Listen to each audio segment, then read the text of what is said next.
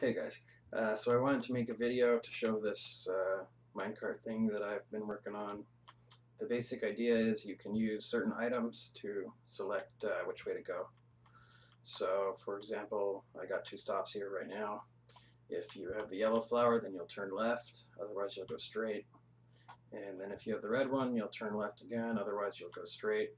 And with this one, it's got the redstone dust there because you want it to go left, I guess. And then with this one, it's missing the torch because I think by default, when this is turned off, you want it to go the other way, basically. So you'll have to alternate using that or this, depending on which way you want it to go by default. Anyways, so I'm gonna put one of each in here. Grab one of the yellow one, hop in. This is sort of a launch platform, basically. The idea is to get this chest cart right in front of the regular cart. So.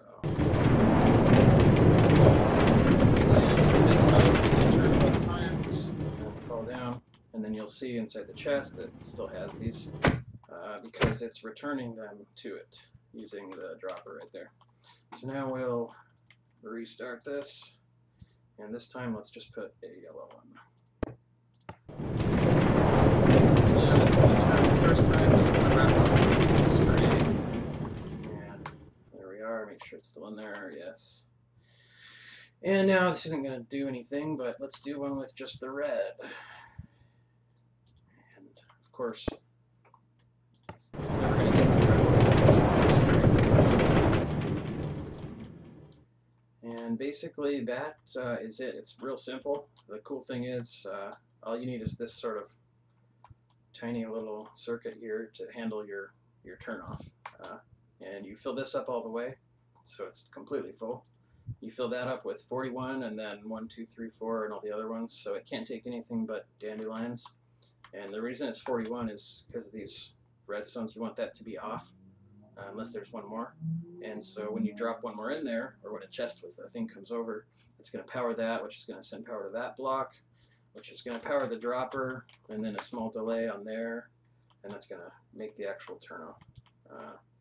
Cool thing is you can sort of tile this infinitely and just put a different item for each stop. So you can imagine one big rail line going straight, and then you've got different stops with each item, so you can just put in the one you want and it'll take you to that stop. Or if you've got multiple stops like this, you could use it for something like, do you want to turn left or go straight? Or maybe you've got a big sort of square that you're going in and you only get off with the right one, so maybe you want to go north and this one goes north or something. But yeah, I thought it was cool because it's pretty small. It's, what is it, 3 by, 4 by 3 by 3 or something. A pretty small cross section for this here. You can use it for a passenger, using two carts like that, where the chest goes right ahead of the passenger. Or if you just want to use it as kind of like a post system, then you could do something like this. We want this one to stop at the red stop, and so it's going to go. I don't know which one of these I may not have actually used a flower here. Okay, yeah, so that doesn't have anything. Yeah, so I use saplings and cobblestone for these two. But you just put one of those hopper unloader things here with a falling edge detector, I believe. And that way, if you've got one red flower, or let's say you've got a sapling in here, I'll just redo it with a sapling. So let's say that I want to send all my iron ore to the sapling station. So I would do something like that. And there it goes. It's going to pass this one. It doesn't have anything, but it does have a sapling. So it's going to trigger that. And then it's going to unload all the ore. And then obviously I'll let it go all the way.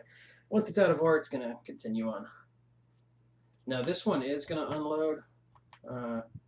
It'll return the sapling right here, but then this thing is just an unloader, so it's going to unload the sapling. I didn't really perfect that yet, but the way I see it, if you've got just something like this where you just want to unload, then, well, now this card's unloaded everything, it no longer should really have a sapling there. It's done the sapling job, which was to unload all the iron. Now it's on its way. I'll go back and show this one more time. for sort of transport. I guess you could also move items with it. Let's do a yellow one, and that's not necessary.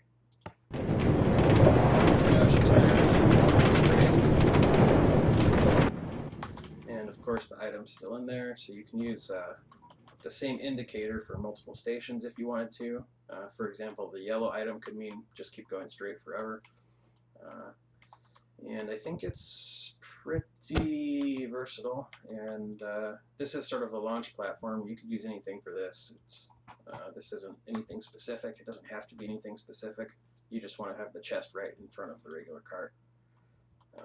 But this is the main design here that you can just sort of tile over. And you can do it as many times as you want. And then here's the sort of inverse design if you needed to work the opposite way with the rail. Let me know, guys. I tried looking this up and I couldn't find anything like it. It seems like the best way if you want to do sort of a minecart station and have multiple stops. You can just use the one item to indicate your stop. You don't have to dick around with anything. So I thought it was kind of cool.